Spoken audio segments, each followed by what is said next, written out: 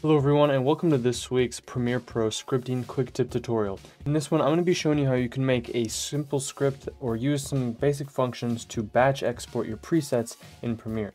This might be something you want to do to take a project full of a whole bunch of presets you've made and export each sequence as its own preset, which you can later use in an extension or just sell as sort of the Premiere project template files. So with this basic script, which I'll be sharing with you for free, I'm just going to be going over today how it works, the basic functions you want to use to export things like a preview image, a preview video, and a PR project file, only with the sequence and data that you need. Before we get started, I do want to remind you down below, hit subscribe and the bell icon to be notified of new videos coming out twice weekly on the channel, and down in the description you can check out the code for this in the GitHub link. Make sure you follow us there for coding updates. Also in the description, follow us on Instagram for other live updates. If you're not already a member of our Discord server, you can come and join and get help with scripting, extensions, plugins, submit tutorial ideas, hang out with knowledgeable members, and much more. And if you'd like to help support us on YouTube, link for that is in the description down below. You can become a member, supporter, premium supporter, or VIP. This gives you Discord membership status and a bunch of cool perks like Q&As, live streams every week for VIPs, and much more. You can also check out my profile on AE Scripts where you can download for free or purchase some plugins to help support us. As well, you can also check out in the link in the description my Adobe Exchange profile where I'm also uploading a lot of useful stuff there. Alright, so let's go ahead and just get started. We're going to first take a look at the basics of how this script is working and how it relates to the Premiere project we're going to be exporting things out of. Now usually you'd have a Premiere project if you're going to do this in a batch process with a whole bunch of presets. In this case there's just one single camera shake preset, but let's say I had 10 of these, each in their own folder. I would simply loop through the folders and then provide this information. It's pretty easy to interlink it, but let's go ahead and get started looking at the script itself. The first thing we do is define a main function, and all we're going to provide to that main function is a folder path. In my case, it's going to be my videos folder. This folder is going to define where we export our image preview as well as our video preview. So you don't have to necessarily hard code this in, you could have the user choose it, but usually I use this kind of tool for myself, just batch exporting stuff. So all we're doing is bringing in a folder path where we're going to export it to, in this case my videos folder. Then we're going to gather all the sequences in our project. This is what we're going to do to loop through them. If they had a certain name, maybe you have an underscore, preset or something, then you could search for those specific sequences. But in this case, I know that my project just has sequences that I want to keep and export individually. So I know all my sequences are going to be by saying app.project.sequences. But again, if you want, you could filter out based on name or other properties. Then I just have a couple of variables set up here, a vanilla sequence and a QE sequence, because I'm going to be manipulating my sequence a bit. And also I have here my export path, which is going to be a little bit of our folder path modified. All we're going to do now is loop through all of our sequences here. Again, I'm assuming all the sequences in my Premiere project are each basically a preset that I want to export individually. So we're going to loop through them by saying var s is equal to 0, and we'll loop through as long as s is less than our sequences.num sequences. Then I'm using my export path variable. All we're going to do is add the name of our current sequence. This is going to give us our export folder path, my videos folder. We're going to add a slash, and then we'll add sequences s.name, which will basically name the file to end up being the preset name of our sequence itself. We're going to add the extensions later on for each of the individual processes. So next we have our vanilla sequence, and I've just realized we've actually never defined that. So we need to say vanilla sequence is equal to, in this case, we can just say sequences s, because these sequences here are just normal objects sequences in Premiere. So that's our current vanilla sequence, is our current sequence that we're looking at. The first thing we're going to do is export it as a project. This is a super useful function that will export whatever sequence you give it as an individual project. This means that all of the track items, the audio, the video, the images, all of the stuff that is contained in your sequence will be saved over to a new project. So if those are in subfolders or in some kind of complicated hierarchy, you want to make sure you move those audio or video to maybe the same folder as the sequence itself. because this will export the sequence with all of the track items and clips included.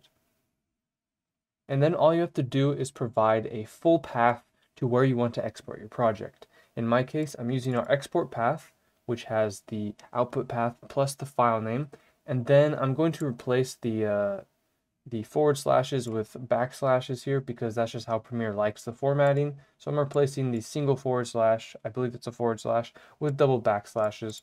And then I'm adding the suffix .pr project to make sure that our sequence is exporting as a Premiere project. Then the next thing we're going to do is open up our active sequence or vanilla sequence, and we're going to say app.project.open sequence, sequences s.sequence ID. All you have to do to open a sequence in Premiere is provide the sequence ID, and then we're going to declare our QE sequence variable here, or set it. We're going to say QE.project.getActiveSequence. That's how we get the active QE sequence using the QE DOM, and that is going to be the current open one because we just opened our vanilla. So our QE and our vanilla sequences are going to be the same sequence, but just different object types. Then to export our thumbnail, we're going to use our specifically QE sequence because there's a very useful function called export frame PNG. All we have to do in this case for arguments is provide the time. In this case, we'll say 0 seconds, and then the path. In this case, we don't need to provide .png because the function or the method itself defines the PNG we're exporting it as. So we're simply going to say at 0 seconds, we're going to use our export path and do the same replace thing we did before to make sure it has the correct formatting that Premiere likes. And that's going to export the current open sequence at 0 seconds and export that as a PNG, which we can then of course use with our project file and our about to be video preview as sort of elements to display it inside of an extension or however you want. Lastly, we're going to export our preview video. The way we do this is by calling app.encoder, the built-in encoder, basically media encoder that connects to Premiere, and we're going to use the method called encode sequence. The arguments for this are as follows. We need to provide a sequence, a normal sequence, so we'll say sequences s, again you could say vanilla sequence in this case, and then secondly we're going to provide the output path including the file extension. In my case, I'm going to use my folder path, which is my videos folder. I'm going to add a slash, add my project name, and .mp4. I could have just reused export path and added .mp4 as well, but in this case I'm just re-adding them together. The third argument is the path to the encoding presets. In your documents folder, if you go into Adobe Media Encoder and select your version, you can actually check out all of the presets, which are EPR files. So each one of these, most of these for me are H.264 presets. I've just simply made the path to one of my H.264 presets, which means that after it adds this sequence to Media Encoder, it's going to make sure it encodes it and renders it as an MP4. Now these last two arguments, I'm going to go to the scripting guide to check out. Encode sequence, the last two are integers, representing the work area, and the remove upon completion. So if you want to encode the entire work area, you'd give it a 0, encode the in to out 1, encode work area 2. And then if you want to remove the job from the media encoder queue when it's done, give it a 1, or in my case, if you don't want to remove it, give it a 0. And that is how you can go through and export all of the sequences in your Premiere project as a project file, as a PNG thumbnail preview, and in this case, whatever video format thumbnail preview you want through Media Encoder. And using this, you can easily batch automate the exporting of all of your templates and everything, whether it's for an extension or just to be individually released. But that's going to do it for this video, guys. I hope you enjoyed. If you did, hit the thumbs up button down below, hit subscribe and the bell icon to be notified of new videos coming out twice weekly on the channel. And down in the description, you can check out this code in the GitHub link, try it out for yourself, modify it, and start automating your Premiere workflow. You can also follow us in the description on Instagram for other live updates. If you're not already a member of our Discord server, you can come and join and get help with scripting, extensions, plugins, expressions, submit tutorial ideas, and hang out with our awesome members. And if you'd like to help support us on YouTube, you can become a member, supporter, premium supporter, or VIP and get cool perks and help us out. You can also follow on AE Scripts, check out some free and paid plugins to help improve your workflow and support us, as well as now on Adobe Exchange, where I'm releasing some free and nicely utilitarian products. Thanks again for watching, everyone. We'll see you next time.